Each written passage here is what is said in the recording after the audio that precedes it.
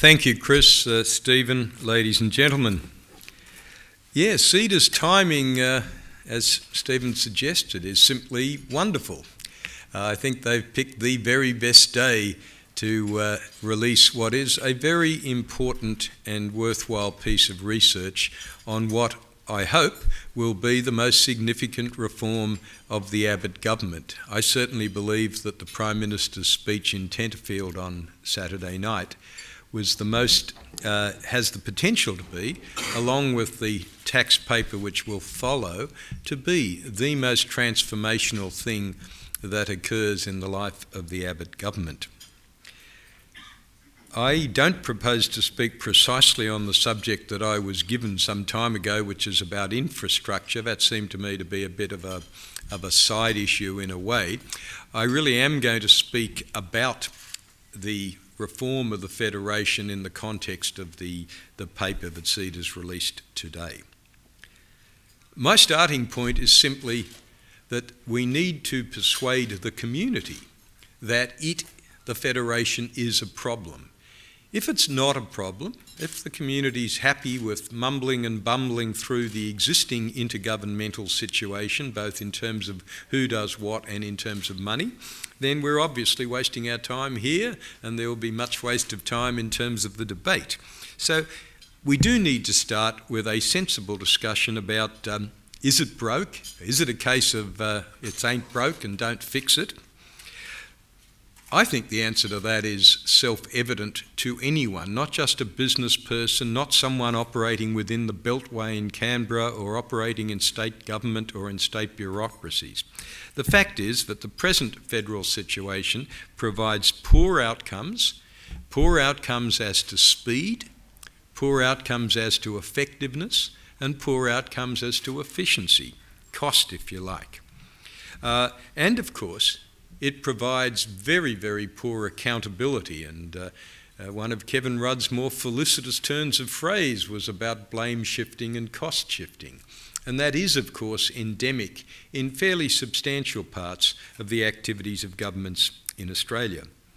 I'd say in passing that I think infrastructure has actually made greater strides in terms of the institutional framework than most other areas of government, both at a federal and at a state level, and I think that's in fact directionally an indication of what one can do to improve the overall Australian community approach, in that case to infrastructure. So firstly, it is a problem. Secondly, it's a problem now.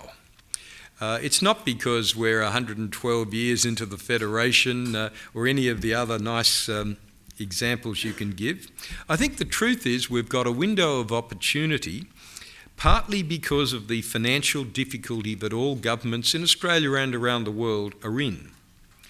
That's not necessarily the real reason, and I don't think it's the real reason, but it does provide a political window of opportunity when governments have both weaker revenues and strong growth expectations in the community in terms of spending in the hardy perennials like health, education and disability. But I think it's important to say this is not primarily about waste. It's easy to say, well, there is duplication, triplication, why would you do that? You should get rid of some of it and you would save some money. I think that's true. It's, I think, manifestly true. I also think it's manifestly not the real reason to worry about this. The real reason why the Federation is important is because it has a direct impact on national productivity, and it has a direct impact on the quality of the services provided in the nation. So it is essentially about productivity in every sense of the word that the argument goes that for the reform of the Federation. It isn't just to get rid of a certain number of public servants at this level or that level. So it's a problem. The window of opportunity, I think, is now. The real question, the hardest question, I suspect, and it's dealt with in many different ways within the CEDA document that's being released, is how do you get it done? I think it's reasonable to say that there's been very little effort since the time that Bob Hawke was Prime Minister, and I and various other people, Wayne Goss, John Bannon, were involved in whatever that stage of the new federalism, I think it was called. There's been very little effort. Mr Keating was opposed to it. Mr Howard and Mr Costello thought it was a low-level issue, and of course they had the benefit of a very strong economy, and so this didn't seem to be a matter of great importance to them.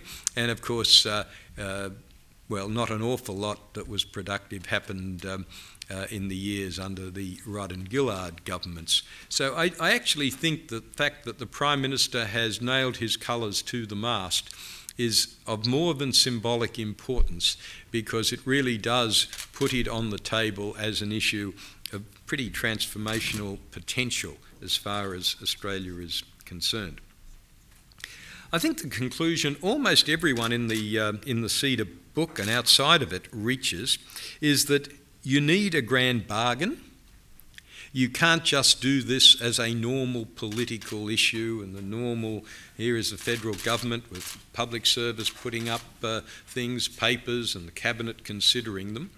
You need a grand bargain because ultimately this is political. And I don't mean Liberal Labor political, although it's certainly that, but this is ultimately about the people of Australia and how they are governed. So it needs to be seen as not a theoretical exercise, not an exercise in some sort of academic or even straight, pure public policy sense. It actually needs to be seen as something that people need to own, and where the chances of success are fundamentally important on solving, fundamentally dependent on solving the political issue or difficulty that's involved. I think one of the interesting things in the CEDA papers is the suggestion of both a Federation Reform Council and more particularly perhaps Federation Conventions, because there is already an issues paper that came out of the white paper process in Canberra. I think it's a good issues paper in terms of outlining some principles.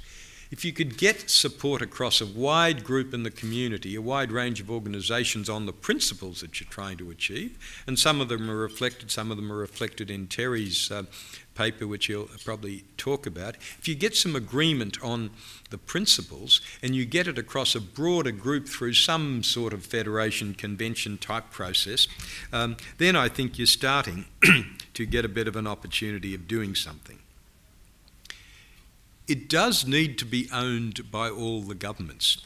I don't know that it got off 6 months ago to the best start by being seen as so clearly a paper being produced in the Prime Minister's department, not because of the quality of, of the people or the exercise, but in an ownership sense. The Prime Minister's now created an advisory group which is across politics and across backgrounds, and I think that's a substantial step forward. But ultimately, as someone said to me this morning, you can't give the states something that they have to reject. You actually need to be putting something forward by the governments, and all the governments, and preferably, frankly, including local government. Excuse me. So I do think that ownership question is important, and I think especially from Saturday on, hopefully the debate is moving in the direction of either producing something which has very wide ownership across government, involving the unions, involving other interest groups, academia, and particularly involving ACOS and the welfare lobby, because part of this will always be seen, and rightly so, in terms of does it have a negative impact on the poorest section of the community. So where do you start? I think there's starting to be an understanding that you should start with the who does what to whom and why. There's a bit of a tendency, as I've discovered in 3 or 4 or 5 interviews today, to default immediately to GST and should we increase the GST and all of that. I really don't think that's the logical priority, the logical starting point. The logical starting point is to determine who does what. Both the who and the what are important. And if you get that, you determine what you're trying to fund. I think we overdo the federal-state thing, frankly. I can understand why, as a former Treasurer at New South Wales, but there's one lot of taxpayers. There's one tax base at the end of the day. There isn't a federal tax base and a state base. That's how it works out. But in reality, all of the people in the room are obviously the taxpayers, and the bases on which you can, income, consumption, land, whatever it might be, are clearly spread across everyone. So I do think you start off with the who does what to whom and why, both by function and by role. There's a good article in there I do think if you come at this from having had a senior public service career, as Terry has, as Tanya Smith has, who wrote the piece in here, you do tend to think, oh, is this too hard? Is a grand bargain, a big picture reform too hard? I think that comes from years of being in the trenches and having scars of all sorts. But the article by Ms. Smith does deal with, let's divide this by policy, by regulation, by service delivery, in other words, by role, rather than by, where should universities fall in the overall picture. I would rather hope that we try, and the Prime Minister seemed to be going there, that we try to start with the bigger picture. We try to start with the clarity of separation. It won't be perfect, there will be sharing, it's inevitable, but I think your starting point ought to be that you can do much better in terms of clarifying who does what to whom and why. So I think that's where the starting point is. If and when you've managed to achieve most of that, you come to funding. And I want to say some of this particularly because I've noticed the response from, and I don't want to make this partisan, but from both Mr Shorten and Mr Weatherill, who's the only Labor Premier. And the response was, oh, look, we don't really want to go there. What we've got to do is we need our $80 billion back that was ripped away from the states in the budget. That's essentially what I heard Jay Weatherill say this morning. The $80 billion, just to be clear, is the funding, the extra funding levels in years 5, 6, 7 and 8, so beyond the forward estimates. I think we really need to nail this one. The $80 billion is mythical. The $80 billion never existed. The $80 billion doesn't exist. It only exists in the sense you might say, well, the government could always borrow, the federal government could go further into deficit and it could borrow. But that money does not exist. And anyone who knew anything about it at the time of the agreements with the, I think it was the Gillard government, would know that it simply doesn't exist. So we've got to have a conversation with the community which says if you really want increases in health, education, disability, if you want those very significant increases and continuing rates of growth, and there are good arguments to be made, in my view, more so in health and disability perhaps than in education, but there are good arguments to be made for growth beyond the inflation rate. If the community wants that to happen, then something's got to give. Something's got to give. It would really be tragic if the traditional sort of government opposition Liberal Labor view led to this process being short-circuited into some debate about, well, if we don't get our $80 billion back, which we never had, but somehow that's a threshold before you could have a sensible discussion. That is simply treating the Australian people as fools. And I do think it's about time that they were told the truth about some of those realities. Let me just say a few words about the GST. It is true that every review, and Stephen made the point that when the next review of tax comes up, you can be quite confident that along with the Henry Review, which wasn't allowed to talk about GST, so it came up with some surrogate for GST, but essentially it was the same idea. It was a tax effectively on consumption. The review is inevitably going to say that we should be taxing consumption more. It's inevitably going to say that the states haven't made a sufficient effort to broaden their tax base, to push it down and broaden it rather than and keep it narrow and at a high level. It'll inevitably say that.